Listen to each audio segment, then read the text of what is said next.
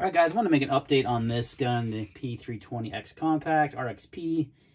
I did a review on this gun initially when I got it a few months ago, and it's been great. I love the gun. My issue is this. The Romeo1 Pro is, I don't know what to say about it. So I was at camping a few weeks ago and with a bunch of shooting buddies, and we did quite a bit of shooting, like a lot of drills, a lot of stuff, nighttime, daytime. You know, that's mainly what we were doing the entire time. And my optic failed on me during that time. And gratefully, it has, you know, backup irons, suppressor height.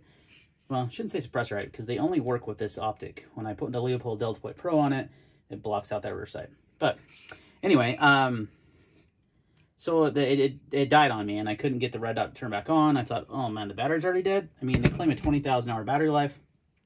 It comes with this weird brand I've never heard of battery here, and it didn't work anymore. So I was like, well, that's weird. Maybe I'll switch the optic out to the Delta Point Pro. That's when I discovered that, because I had one on my PPQ, and that's when I discovered that it kind of blocked that rear sight. So I thought, maybe I'll try a new battery. So weirdly enough, I got the sight to turn back on, and then I used it again, and it was fine. The other day I took it out of my safe, it's dead again. I don't have it on like a super bright setting either, you know. I just keep it on a lower setting to conserve battery life. So I went out and bought a new battery, an Energizer lithium. I'm going to try to install it, but when I first did this a minute ago off camera, another thing to look at the metal on this thing. I'm literally using, this is the tool it comes with, guys. This Sig tool is the tool it comes with, this metal. It's super cheap aluminum. Like, it just, I mean, look at that. It's going to eventually be where, I don't know how I'm going to switch out this battery. I'm going to have to get a bigger screwdriver. It's just not good quality. So, never had that issue with my RMRs, my SRO, or my Delta Point Pro. Just saying. So I'm going to try to install this battery and see if it fixes it. A second ago, I put it in, and it wasn't working, and then it fired up just fine. So I don't know if there's just something completely defective with my sight. I'll probably reach out to Sig about a warranty on it. But, you know, it's concerning that this is a gun I've carried and that optic could fail. Now, I'm glad I have the backup sights. In case it did fail, I could still shoot the gun. Start doing this off camera so I don't bump anything. All right, so it's back on. So I think the battery was just bad. Yeah, you can see the red dot there. So I do really like the dot on this guy. It's got a good sized dot. It's really clear. It doesn't come through very good in camera. That's about right. But the new Energizer battery is working, it looks like. So it may just be a battery life issue, but come on. Not even close to 20,000 hours. It lasted like 2 months. And I did leave it on because why wouldn't you? It's a pistol optic. You're not going to turn it off and turn it back on, especially if it's a carry gun. The gun itself has been super reliable, 100%, no malfunctions, been fantastic. I loved it.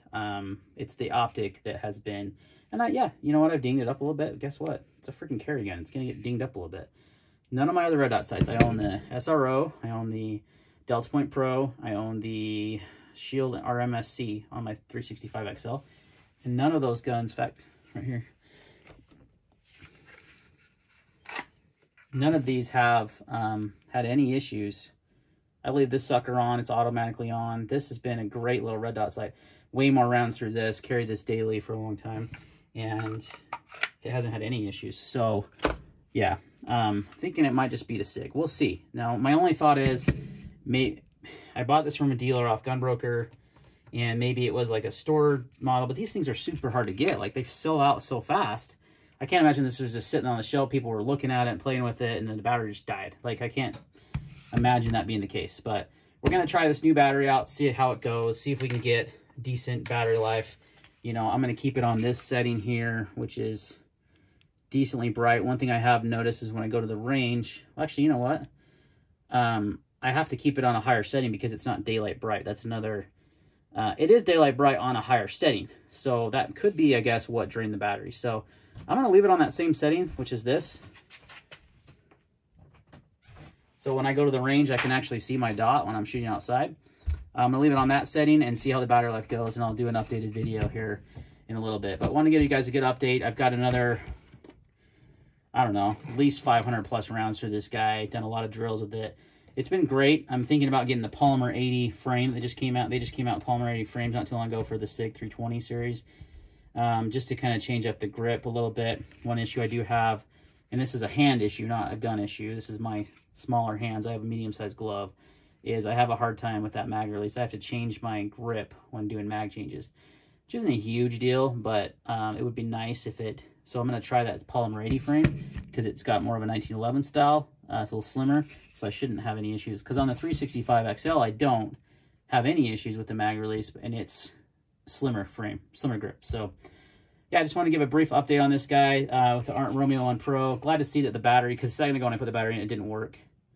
So I'm going shooting tomorrow, same guys actually, and we're going to do a bunch of shooting tomorrow morning. So I'm going to take this out and see how it does, and hopefully the optic works for me the whole time. And if not, I know it's a bad optic. I've changed out the battery, so hopefully it works good, and this battery lasts a long time. I'll do an update on it to see how it's going here in a little while. All right, guys, thanks for watching, and we'll see you next time.